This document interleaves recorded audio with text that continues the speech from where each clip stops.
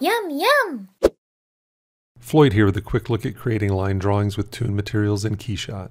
There are several Toon Materials in the material library, and for this example I'll use the Toon Outline Black material, which can be used to achieve clean line drawing style renders.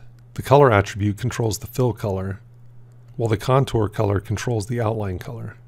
Adjusting the contour width attribute controls the thickness of the lines, and for further control you can access the outline width multiplier, which controls the perimeter lines, and the part width multiplier attribute affects the width of the part contours and interior edges. Another important attribute is the contour angle value. A lower value increases the number of interior contour lines, and a higher value will decrease the number of interior contour lines.